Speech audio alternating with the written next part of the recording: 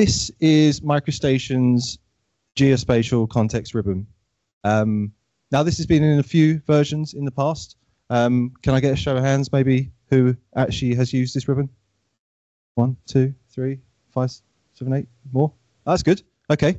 Well, with the capabilities in this integration, it will help with bringing in geospatial data layers from different areas and different sources. So there's obviously lots of open source data online. You probably have a lot of personal data or private data in your company that you can utilize as well. This context ribbon helps you, well, first by giving you a geospatial coordinate system to locate your project on Earth. Next one being BIM maps, which give you a quite simple mapping data layer to help visualize where it is again. And then the next two sections, so we have two main types of data that we can bring in. The first one being vectorized data, which is like your points, your lines, shape files and things like that. And then also to the right of that, we have our raster services. So being able to bring in, well, more complex data in the form of images that have been rasterized and then displayed within the application. So being able to layer these different data sources together within your project and within the design environment should help you, should give you a better idea of what's going on around your site or around your infrastructure project to help you make better decisions going forward. So let's take a quick look then at this in action.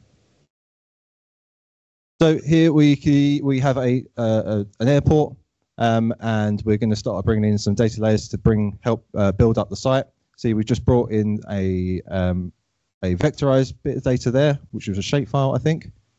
And then we're going to go ahead and bring some more in. So we can see that we're starting to build out the site, giving it more context. Again, that's another, I think that was a rasterized image on top of that data layer as well. And then he's gone ahead and detached that, and we're going to go ahead and then put in our Bing maps. So a hybrid view of Bing maps. And then finally, we're also going to bring in some reality data as well. So this is data that we had from point clouds or from photogrammetry. And if we go to our isometric view, we can see then how we've brought in these many different data layers to help bring a bit more context to our terminal of an airport there. This is a flat image, and we've layered on some 3D reality meshes here, which you can see with the trees. There are some other data layers as well, but I think they've just turned off. But yeah, you can bring in 3D data as well as 2D mapping services and everything else. Okay, let's just have a look at some of the practical applications. Obviously, professionals in urban planning and infrastructure design can leverage MicroStation 2024's geospatial data layers to visualize and analyze spatial relationships. This can help facilitate better planning decisions, enhance decision making, and also collaborating, whether it be in teams or with clients or anyone else who participates into the project. Furthermore, there are so many open source data layers you can bring in.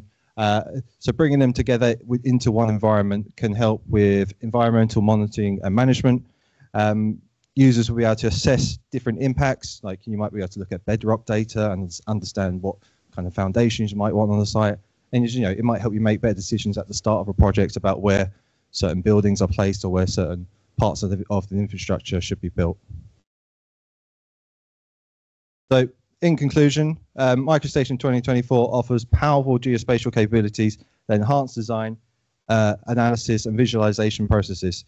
Its tools and features are tailored to support professionals in various fields, ensuring efficient and effective project outcomes.